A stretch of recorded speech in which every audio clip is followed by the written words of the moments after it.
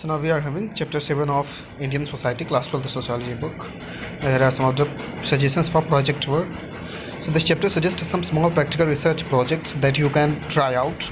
There's a big difference between regarding about research and actually doing it. Practical experience of trying to answer a question and collecting evidence systematically is very valuable experience. This experience will evidence systematically in a very valuable experience. This experience will hopefully introduce you to the excitement and also come out to the difficulties of sociological research before you can read in the chapter. Please refer to once again to chapter 5, that is doing sociology. So class 11th I read that in the class 11 textbook. Okay, introducing sociology, that was the name of the book. So the project suggests here have tried to anticipate the potential problems of organization this kind of activity for large number of students in different kinds of school located in different kinds of context. These are intended just to give you a feel of research. A real research project would obviously be more elaborate and involve much more time and effort than the possible in your setting. These are meant for suggestions. Feel free to think up ideas of your own in consultation with your teachers. Every research question needs an appropriate suitable research method. A given question may be answered with more than one method.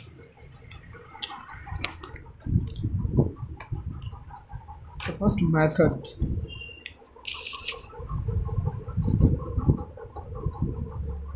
And it can be more than one.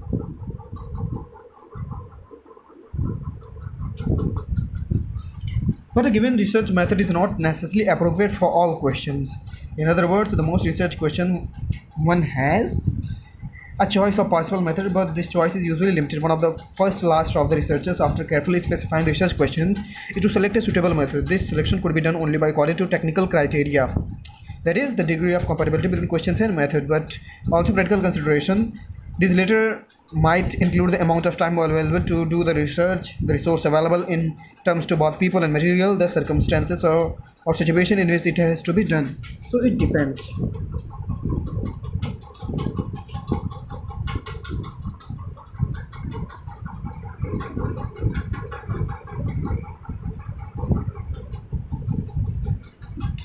For example, let us suppose you are interested in comparing co-educational schools with boys only and girls only schools. This is of course a broad topic.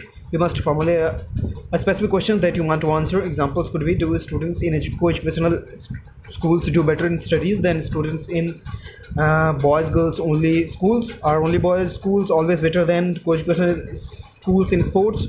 Are children in single sex schools happier than children in co-educational schools, or some other sections? So I have decided on a specific question. The next step is to choose the appropriate method.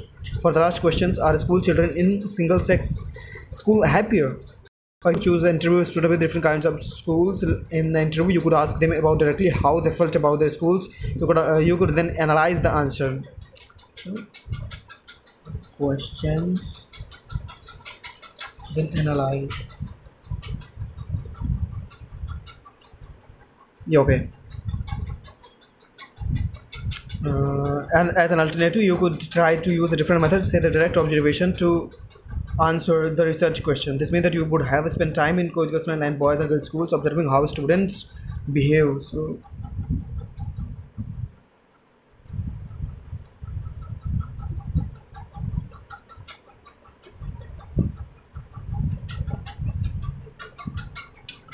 you would have to decide some criteria by which you could say if students are much or less happy with their schools.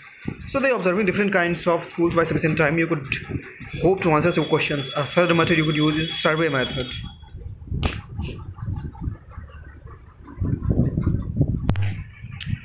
Survey method. What is in the survey method?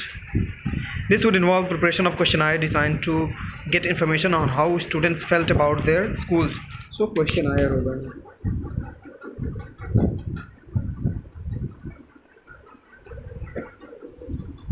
You would then distribute the questionnaire to an equal number of students in each kind of school. You would then collect the field of the questionnaire and analyze the result.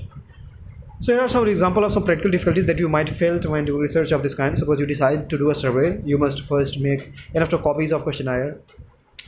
This involves time, effort, money. Next, you may need permission from teachers to distribute the questionnaire to students in their classrooms. You may not get permission for the first time, or you may be asked to come back later. After you distributed the questionnaire, you may find that many people have not bothered to return it to you or have not answered all questions or other such problems. You may have to decide how to deal with this. Go back to your respondents and ask them to complete the questionnaire or ignore the incomplete questionnaire and consider only the complete ones. Consider only the completed answer and so on. You must be prepared to deal with such problems during research works. So, talking about a variety of methods. So you may remember the discussion of research method until chapter 5 after introducing sociology. So survey method. So our heading comes to survey.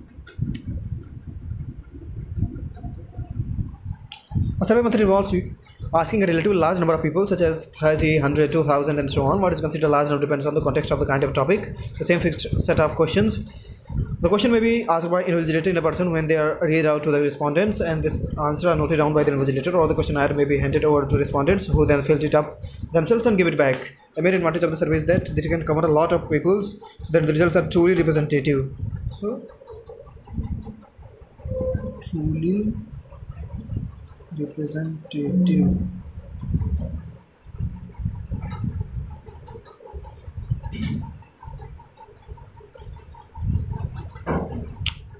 The question is understood by respondent and there are wrong misleading result can be produced if respondent is something interested that cannot be followed by the other questions in this position because you have to check the questionnaire. Or the questionnaire is likely a snapshot taken at a particular moment. The situation may change later. So then we have interview. Interview is different type of survey that is conducted which involves fewer questions, up to 20-40, usually not much more than that. Interview may be structured, that is follow a predefined pattern of question or structured only through topics are pre-decided. The actual question emerges as a part of conversation. Interview may be more or less intensive in the same sense that when we interview a person for long to repeated views, then observation, then combination of more than one method, then possible themes and subject for small. So for some suggestion we have public transport, and then we have a role of communication media in school life, and household appliances and domestic work, then the use of public space, and then changing aspiration of different age groups, and the biography of a commodity. So these are some of the topics, and then here comes the positives, preventives, whole society. These are some of the terms. So for arithmetic progression means the progression of arithmetic in the mathematics we have studied. Assimilation is a process of cultural unification and homogenization by which newly entering the subcontinent groups lose their distinctive culture and adopt the culture by dominantly majority. So thank you.